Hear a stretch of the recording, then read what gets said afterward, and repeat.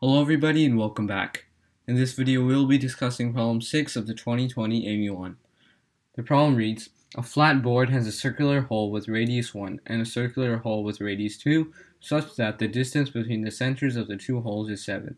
Two spheres with equal radii sit in the two holes such that the spheres are tangent to each other. The squares of the radius of the spheres is m over n, where m and n are relatively prime positive integers. Find m plus n. Now, what I don't like about 3D geo problems is that it's really hard to visualize the problem.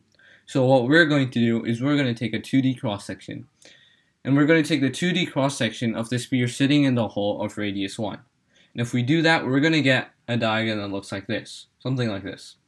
You can see that we have our two spheres, or circles, in our 2D cross-section, and they're tangent to each other. And I've also drawn some lines to help us solve this problem. So I've labeled the radius of both circles, and I've drawn the line connecting the centers of the two circles, and also the perpendicular bisector from the center of the circle. So what we're going to do now is we notice this right triangle over here. This hypotenuse of this right triangle is r, and then we know that this length is 1 because the problem told us. So we can find this height pretty easily using Pythagorean theorem. So the height, let's just let it be h. So we have h squared plus 1 squared, and that's going to be equal to big R squared. Now 1 squared is always just 1, so it's h squared plus 1, what is that? 1 is equal to r squared. Now we want to find h, right? So h is equal to root r squared minus 1. And we can do the same thing over here. We know that this is also r, and this radius is 2. So we have, let's just call it h1 squared plus 2 squared equals r squared. And you can do the same process. You get h1 is equal to root r squared minus 4. Now what are we going to do with these lengths? We know that this is root r squared minus 1, and this is root r squared minus 4. Now if you look really closely, you can see that there's this small right triangle over here. And we know that the base of this right triangle is 7. Because the problem told us that the distance between the centers of the two holes is 7.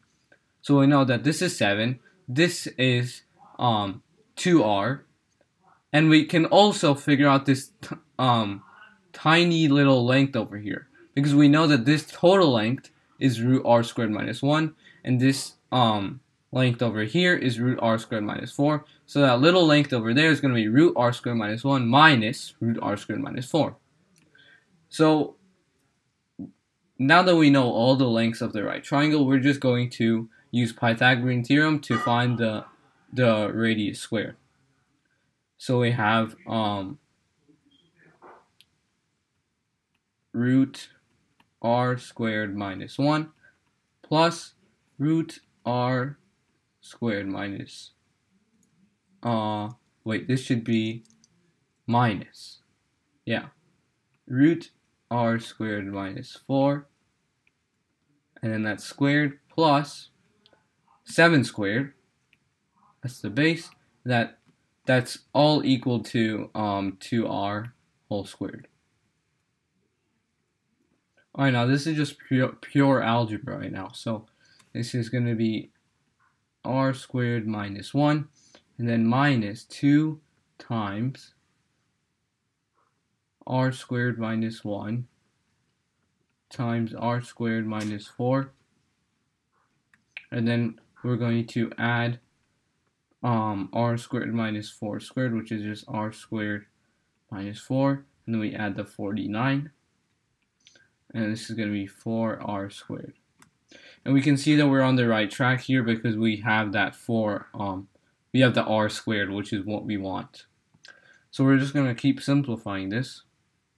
This is going to be, let's see, minus 1 minus 4, that's negative 5, plus 49, that's going to be 44. And then I'm also going to expand this stuff into square root. So we have r squared, what did I say, minus 1, plus 44, minus 2 root r to the 4 minus 5r squared plus 4. And then let's see, r squared minus, yeah, I think that's right. And then this is equal to 4r squared. Alright, so this is going to be, this actually should be 2r squared plus 44 minus 2 root r to the 4 minus 5r squared plus 4 equals 4r squared. Right, yeah. Okay, so we're going to move this 2r squared and the 44 to the other side. So we have 2r squared minus 44. And that's equal to negative 2 root r to the 4 minus 5r squared plus 4. Let me rewrite that.